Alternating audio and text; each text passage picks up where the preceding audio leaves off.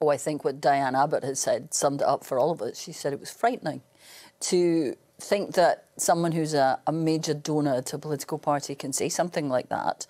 These alleged remarks are just so unacceptable. And to think that they can be out there and they can say that any MP, any person should be shot, and yet the government is not distancing itself, I don't think, sufficiently from it. They should give the money back, and they should also rule out, I think, any question of a future peerage